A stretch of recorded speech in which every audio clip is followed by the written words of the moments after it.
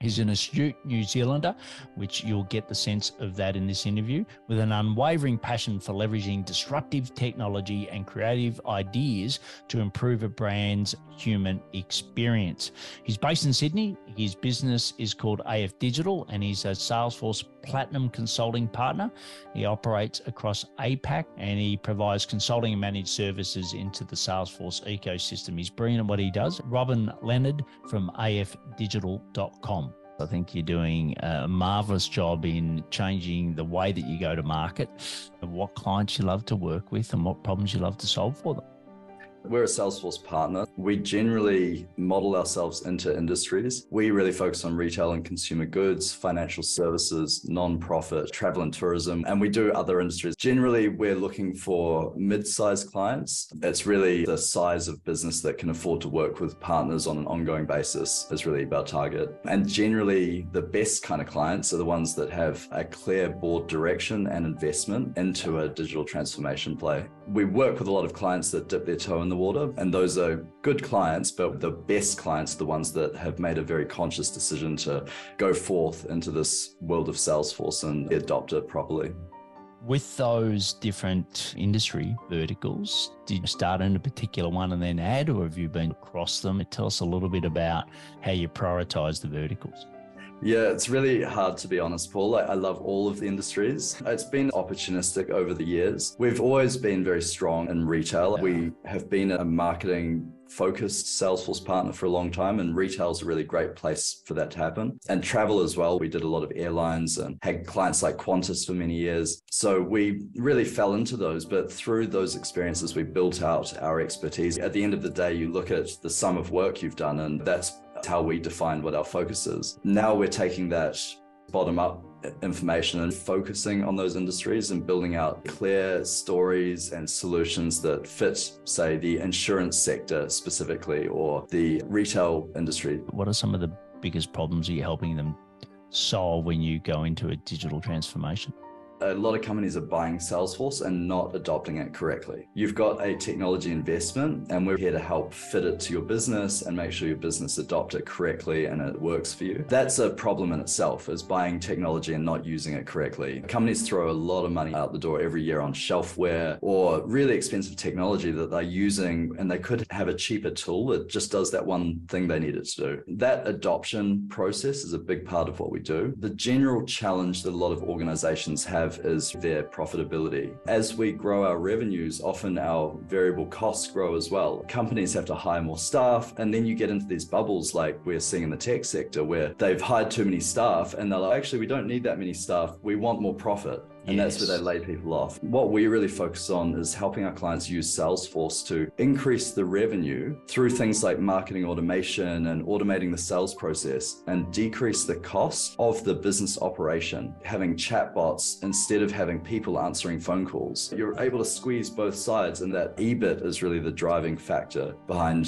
everything that we do. The problem that we face is a lot of companies don't yet see that as the objective. They're just really struggling to make Salesforce work for them. There's forces that will drive the decisions that are not bottom up. The board needing to reduce cost, they're forced to find ways to automate those processes or scale them so they're not so people dependent. For example, I've got a Din Tai Fung below me and they've got a robot waiter. It's not super efficient, but it does 3 shifts in a day, never complains, never takes leave. It maybe costs them $100,000 to buy initially, but then they don't have to pay anything for salary ongoing. It's obvious to see that if you have a few robots that over maybe 1 to 2 years, they'll pay for themselves, that initial investment, but then they're ultimately scalable.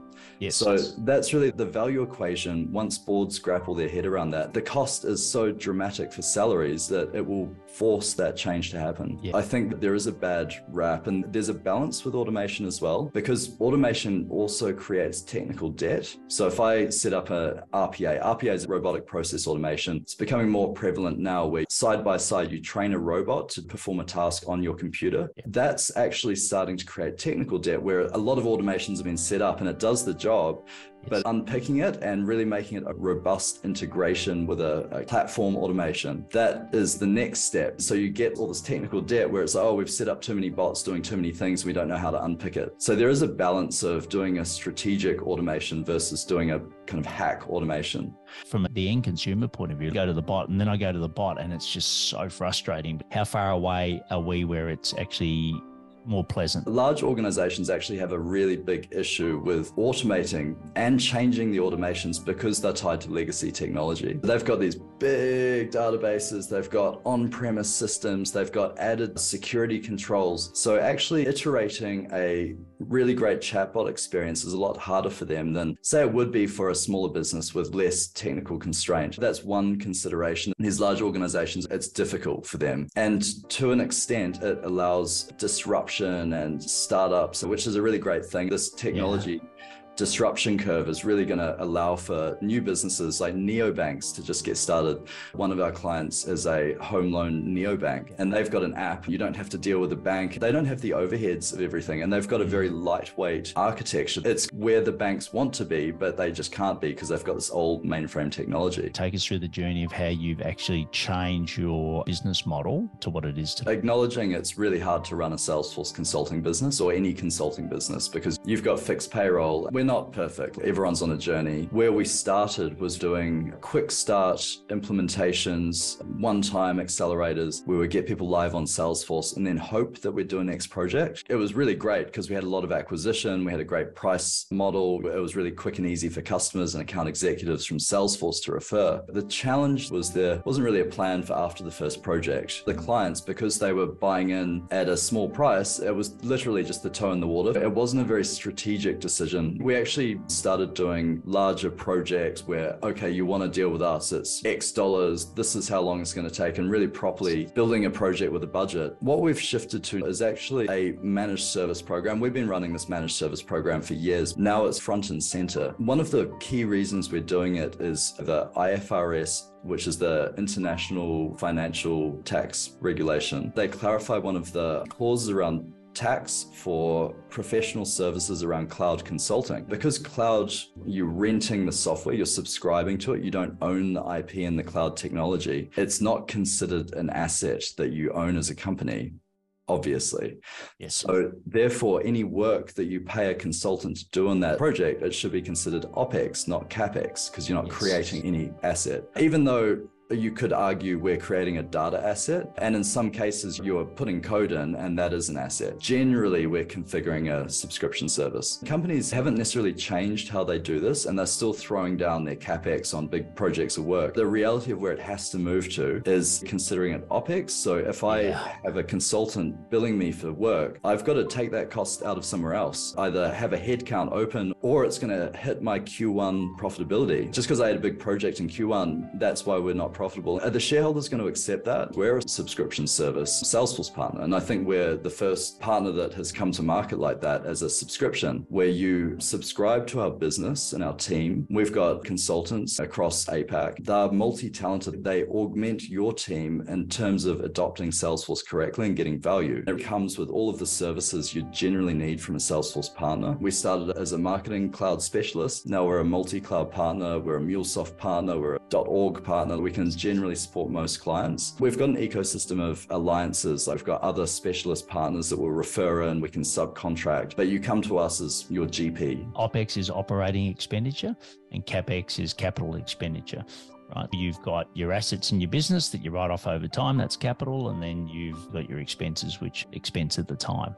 This is a really brilliant model. We used to, back in corporate, always have the discussion of, yes, it's capital, but all the training was operating expenditure, OpEx, right? So we used to try to put the training in, but then we wouldn't have any money left. So they'd say, look, we won't put any training in and then we'll find the money. And then obviously you never found the money and then the system never got implemented. I think it's a really smart way of leveraging the accounting system to your advantage, but also leveling out the costs to the client, which is brilliant. I think it's a great model.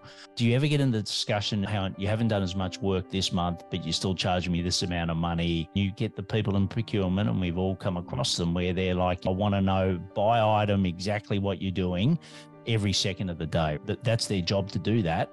And then you come in with a service where you get all you can eat for this price. Absolutely, Paul. It's actually very common, especially in enterprise. You can't solve it is the short answer. We realize that some clients can't love it. They want it, but they're like, look, our procurement says I've got to have deliverables, I've got to have milestones, I've got to have milestone payments, those kind of things you can't get around because procurement's quite hard. Yes. So you just have to be flexible. You've got to do a bit of everything. We still do traditional projects. We do those quick start packages. I talk about customer lifetime value with our clients. You've got a funnel, and every lead you get in, you convert. There's value in that lead if you know your conversion rate and if you know your customer lifetime value. We know our customer lifetime value. So every time there's an opportunity created in our Salesforce, even if it's not qualified, I know that's like worth thousands of dollars. I know that a certain percentage will convert. As far as the managed service fee, do you have 50 versions of it for all different clients, or have you got it more streamlined that there's 3 versions of the managed service fee? We started with multiple versions. What we've actually resolved to is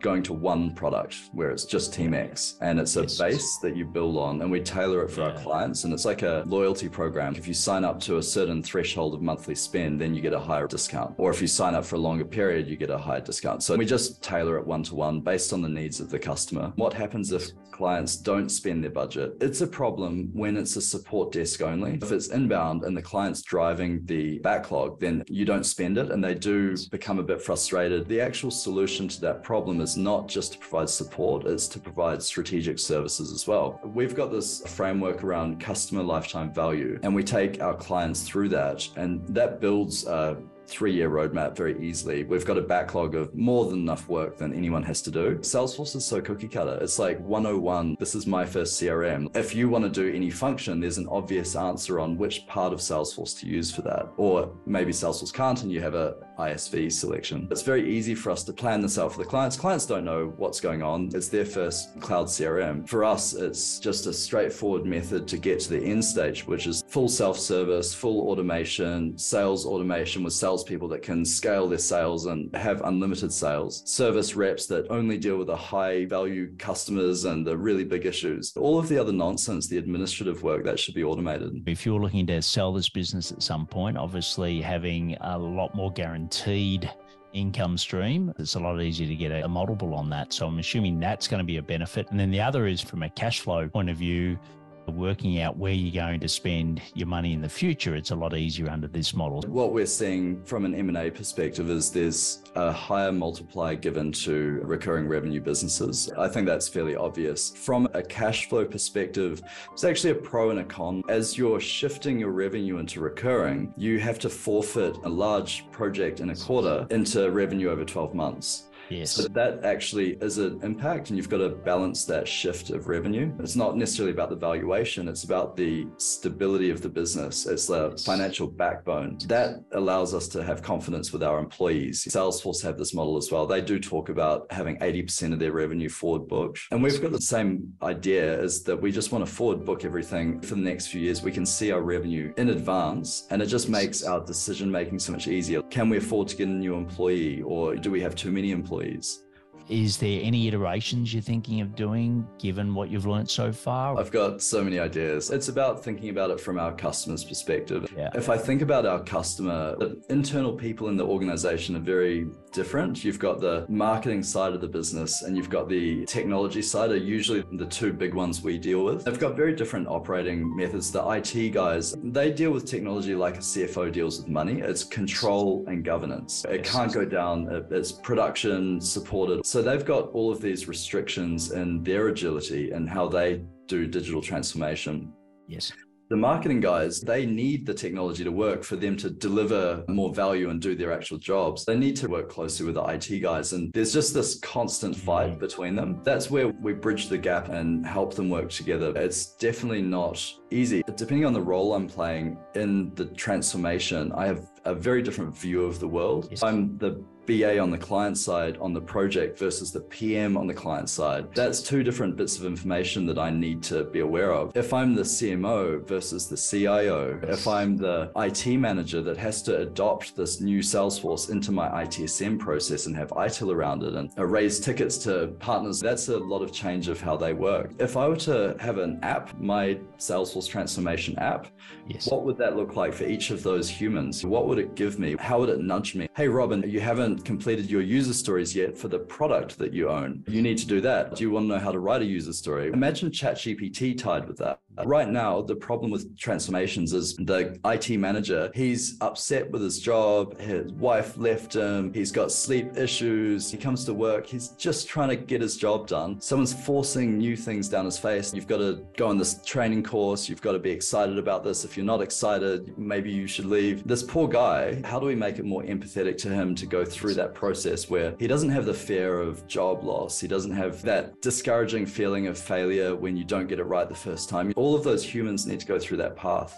Yes. As a Salesforce partner, how do I touch those people in the right way? And right now it's very manual. We have a buddy system where we try and tie up a person on our side with a person on their side to coach and mentor them, because it's so emotional and it's so perception based. What is the perception of success for you? A lot of people will think it's failed even if it's been awesome because they've never gone through it before. That was hard. We should never do that again. No, that was really good. You should see what other people do.